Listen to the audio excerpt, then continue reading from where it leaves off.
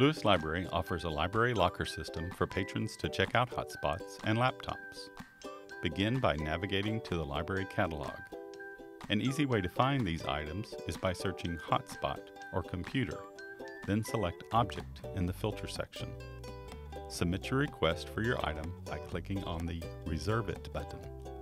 Sign in with your EUID account information. You will receive a confirmation in your HSC email account that your item is ready to pick up. After this notification, you have 1 week to pick up your item at the library lockers located in the lobby of the library building. Simply walk up to the lockers and scan your badge. A locker door will open and your item will be inside. You can return a hotspot at 3 convenient locations: the lobby drop box, the outdoor drop box, or at LIB 222.